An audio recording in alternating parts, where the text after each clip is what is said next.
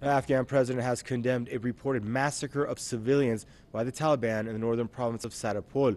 Ashraf Ghani slammed the, quote, barbaric act as a direct violation of human rights and a war crime. According to the provincial governor, up to 40 civilians were shot dead in the Shia-majority village of Mirza Olang, which is overrun by militants on Saturday. The Taliban reportedly burned several mosques and also took a number of villagers hostage.